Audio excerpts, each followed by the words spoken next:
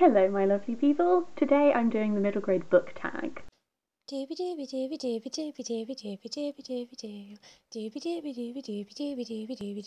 vlogs. No one tagged me to do this tag, I just wanted to because as I have mentioned a number of times, I'm having a middle grade moment, so I thought let's celebrate that. I saw this tag on Bookish channel and it's originally by Amanda at the Curly Reader. I will link both down below for you. I'm just going to dive in with some prompts. Question number one is, what is the last middle grade book you read? I am actually currently reading middle grade book. This is Tilly and the Book Wanderers by Pages & Co. This is actually a proof copy, but it's lovely. I am about a third of the way through and having an absolutely lovely time so far. It is all about Tilly, who is looked after by her granny and granddad in, they own a bookshop called Pages & Co. And it becomes apparent that maybe some of your favourite book characters can come outside of the book and talk to you, and maybe you can go inside of the book too. But there's also sort of a mystery element at play here at the edges as well.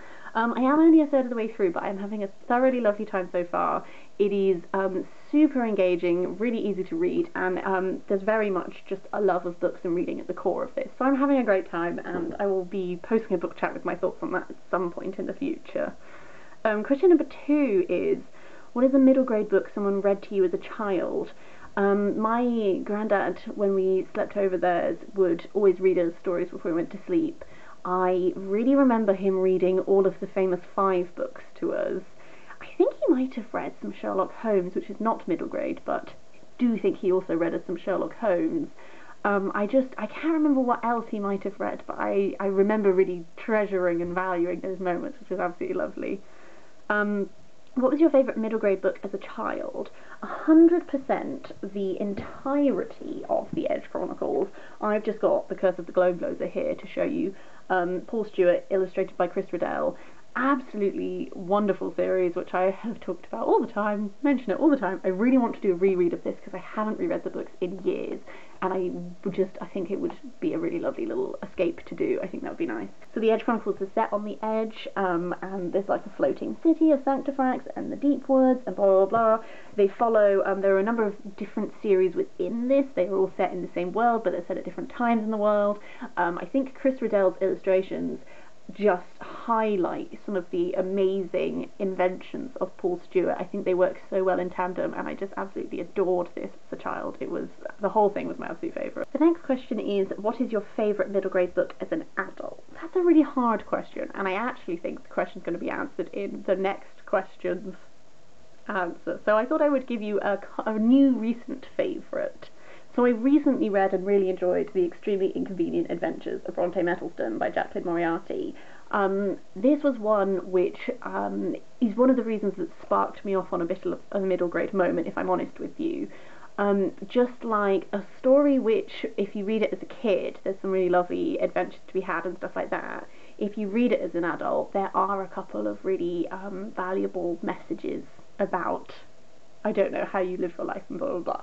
I just thought it was absolutely fantastic. It follows Bronte Mettlestone. She grows up with her aunt. They get a letter one day that says her parents have been killed by pirates, but they've left her this sort of like list of things that she has to do, and it involves going around and visiting all of her aunts, because she has about 11 aunts, and she has to give them each a gift. And obviously adventures unfold. There is more than initially meets the eye going on, and it was absolutely magical, and it reminded me of how much I love middle grade, which is what has prompted me to now explore middle grade more thoroughly. So I would credit this as a new favourite that I have discovered as an adult, and I also really love the cover. I think it's great. Question after that is, who is your favourite middle grade author? So this is the answer that I could have given for the previous question, because I think my favourite middle grade author, despite not being exclusively a middle grade author, is Catherynne and Valente and her Fairyland series. This is the, I want to say, second book in the Fairyland series, because I have lent the first book out to a friend. I just think that this series it has all those things that I particularly value in a middle grade series, similar to Bronte Mettlestone actually. That thing of when you read it as a child, it's just got all these wonderful, fantastic ideas and adventures and stuff going on, and then you read it as an adult, and actually there's a lot of really important messages being given across to you here and stuff like that, and it touches me in my very soul, and I want to do a reread of this whole series soon because it's absolutely gorgeous. It's about a girl called September who is swept away on the green wind to Fairyland, where she has adventures, and there is a lot more going on under the surface. She befriends a Wyverley called A2L, who is a cross between a wyvern and a library, and it's just wonderful. I heartily recommend it to all ages. What middle grade book do you think should be required reading in school? I didn't put an answer down for this one because, to be honest with you, I can't actually really remember the types of middle grade books that I read at school. I remember the books that I read in my own time. I don't really remember anything that I studied when I was that age. I remember books that I studied at secondary school but not at primary school at all. So I don't really know what to put down for that one because I was like, really, I'd be like, yes, read my favourite series, yeah, but also like, something that would be universal enough. I don't know. So I didn't put anything down. What is your favourite middle grade book cover? So I do love KJ Mountford, who did this cover. He does a number of covers. I think they're all beautiful. I gathered 3, which have been recent favourites. So another KJ Mountford cover is Potkin and Stubbs by Sophie Green. I've picked this one because a lot of his covers are in this style, which is very typical of his style. This one, I think he's done such a great job of adapting to what this book is. This is a delightful sort of like riffing off of crime noir with elements of supernatural mystery going on. It's about Lil Potkin, who's a detective who meets this boy in a bus station who holds the clue to a mystery, and she's trying to unravel it. I think this cover is gorgeous. It continues onto the back, and also it's a matte texture, which I think really adds to it, and I just love, like, this so encapsulates to me like the type of like noir crime thing that's going on, and I just think it's gorgeous. Another one is, this is actually the proof cover, not the official cover, but the official cover is also lovely. But this is The Wild Folk by Sylvia v. Linsteadt, which is the first book in the Stargold Chronicles. Yeah, it's just lovely. I love a little bit of gold. You know that. I know that. We all know that. But this is a really lovely middle grade series that is kind of, there's a girl who grows up in the countryside, there's a boy who grows up in the city. They each befriend a little hare who are twins, and then they go on an adventure where they end up meeting, and it's very much, there's a very strong ecological preservation message at the heart of this, which is about making sure that we value nature and don't do irredeemable harm to it and stuff like that. And also it's delightful. I really need to read the second book in the series because it's great. And then finally is a book I haven't actually read yet, but I think it's going to be a favourite, and the cover, regardless, is definitely a favourite. This is A Pinch of Magic by Michelle Harrison. I know that this has been all over BookTube recently. Many people are loving it. I am very excited to love it. I just think that this illustration, its style is so beautiful. Even the back with this mermaid on, I just think that this is absolutely stunning and a piece of art. This is about 3 sisters who are living under some sort of curse. I think it means that they can't escape their tower or something. I'm not 100% sure because I haven't read it yet. I'm going to be reading this very soon. I'm very excited, but objectively, I think it's one of my favourite covers of all time, regardless of genre or age range. I just think it's gorgeous. The final question is, what is your favourite middle grade book to screen adaptation?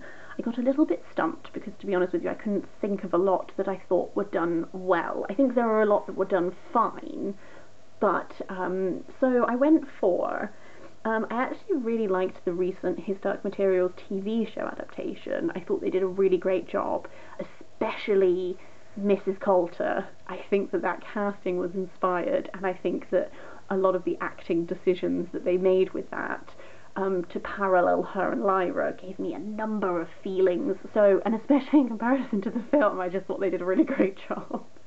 I also, when I was a kid, I really loved the film adaptation of A Little Princess. I would definitely say that the film adaptation is a different entity to the book, especially because they changed some major plot details which do make it veer quite differently. But I think I don't mind films changing plot details as long as it sort of preserves like a heart and a feeling of the original source. And I think they changed plot details that are quite major, but in a way that still encapsulates like really what like the message and stuff of the story was. And I think that film adaptation was lovely, and I was like obsessed with it as a child. And I also think that Matilda is a really good adaptation of a book that sort of stands on its own and sort of has you can watch Matilda and get so much out of it, regardless of if you've read the book, even though they are a little bit different again, because that is the nature of adapting things. I just think it stands on its own very well as like a good, enjoyable film. Yes, that's it. That's everything I wanted to talk about. If I'm going to tag people, I would like to tag Miriam at Between Lines and Life, because I know for one thing that you've also read this, and I'd be interested to see if you have any other middle grade thoughts. If you fancy it, I know you don't do a lot of tags, but I am going to tag Matt at NCS Books, because he's given me very good middle grade recommendations. So yes. And I'm trying to think of anyone who I know reads a lot of middle grade, and I'm coming up with a blank because I didn't prepare. Story of my life. I think I'm going to leave it there. I'm just going to tag the two of you. However, if you're watching this and you're like, oh my god, Sophie, you should have tagged me. I love middle grade. Let me know. I'd love to watch your video when you do it. But yes, that's everything I wanted to talk about this week. Do you read a lot of middle grade? What is your favourite middle grade? Do you have any recommendations for me? I'd love to hear all of this and more in the comments down below. But otherwise, I hope you're having the loveliest of days, and I'll see you next time for something different.